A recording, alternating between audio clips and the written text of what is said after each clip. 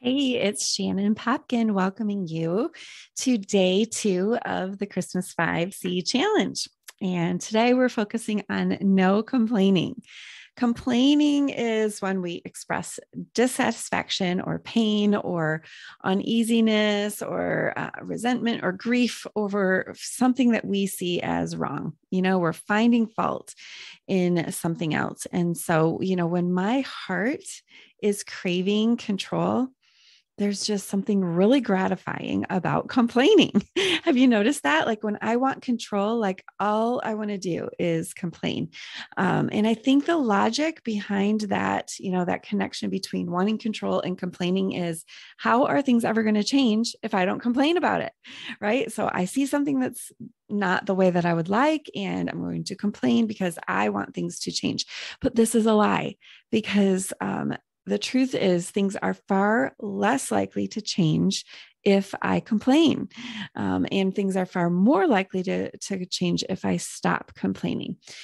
For instance, I'm going to give you an example about my husband's driving. So I don't know what it is about the Christmas season, but we always seem to be in the car more together than at other times of the year. Usually in a week, if we go out on a date, maybe, or go to church. Those are the only times that we are in the car together. And often we'll just meet somewhere too.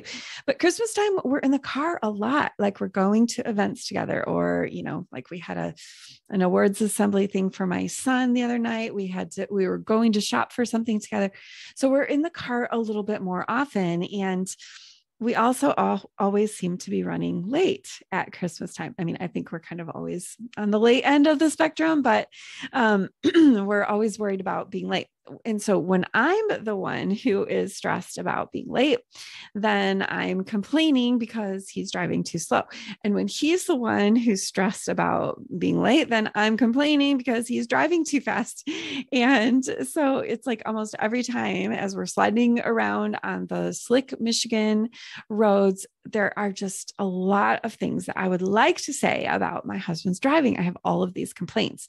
And just the other day, I gasped as he was trying to pull around somebody on the highway. He sped up and I was like, oh, and, I told myself this was an involuntary reaction, but really the truth is that my complaining had been building up in my heart over the miles, right? That we had already passed. And complaints happen in my heart, not just in my mouth. And so my husband definitely considered the gasp as a complaint because he immediately started defending his driving.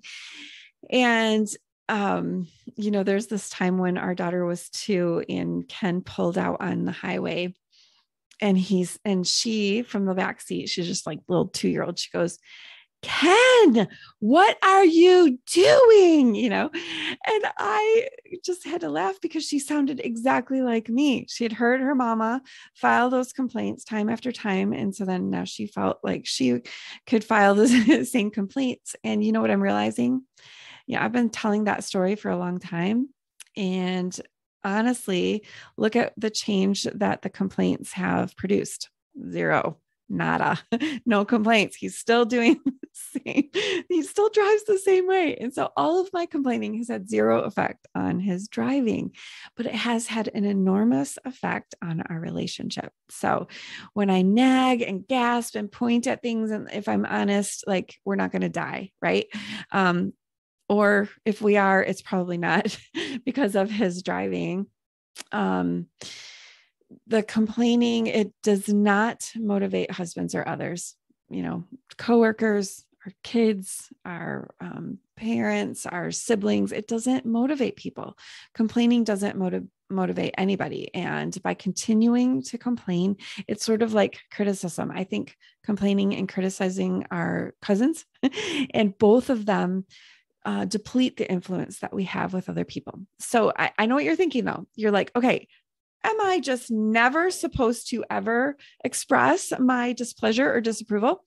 And there may be times. Yeah, there are times, especially, in a work environment, like you have to express like when something isn't up to standards but I think that there should be, a time set aside where you're noticing a pattern and you're working with a husband, a child, a coworker, whatever.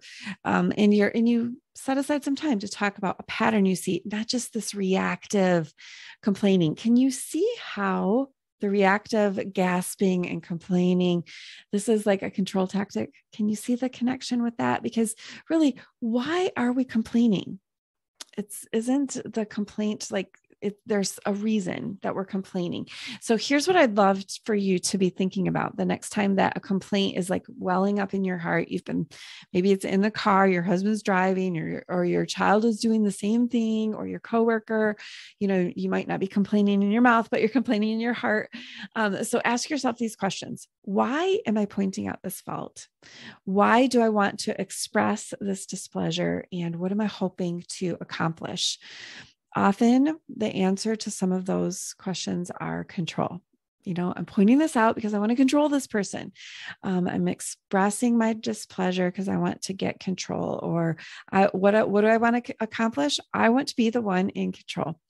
I feel like I'm losing control. I want to take back control. And, as I'm filing these complaints time after time, think about how you feel when somebody is constantly complaining about you. I have to say, I was driving one time and we happened to be giving some people a ride. I can't remember what the situation was.